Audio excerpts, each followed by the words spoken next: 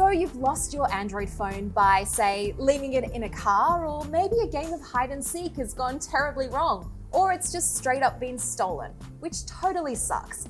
But the good news is there is a chance that you can find it again. Now, if you are using an Android phone, it's pretty likely that you're already signed into it with a Google account.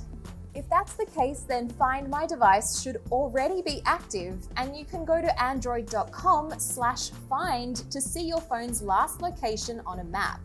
But the easiest way is to Google Find My Phone when you're signed into Gmail or Google itself, and the same thing pops up in your search results.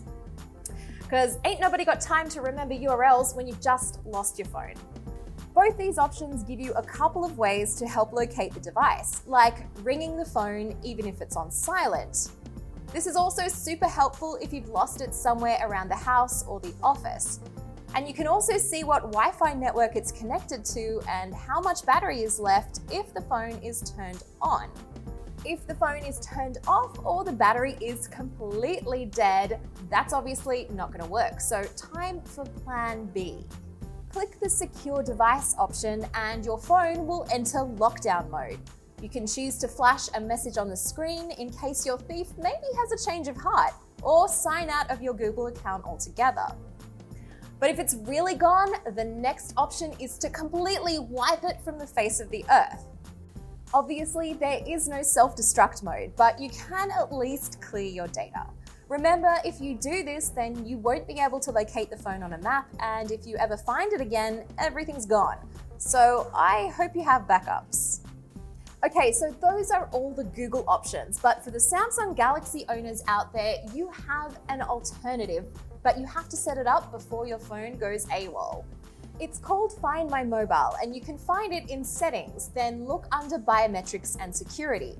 You'll also need to sign into your Samsung account to turn it on. Once it is on, go to findmymobile.samsung.com and choose your device. There are a couple of extra features here, like being able to force a remote backup or stopping a would-be thief from turning the phone off. If it turns out your phone has been stolen and you can see its location on a map, please use common sense and don't try and track it down yourself. Instead, go to local law enforcement. And it's worth contacting your carrier and insurance, if you have it, to let them know the phone has been stolen and work out the next steps. So there you have it. I hope one of these tips will help you find your lost Android phone in your hour of need. If you are an iPhone user, I don't know why you watched to the end of the video, but you are in luck because we do have a guide on how to find your lost iPhone on CNET as well.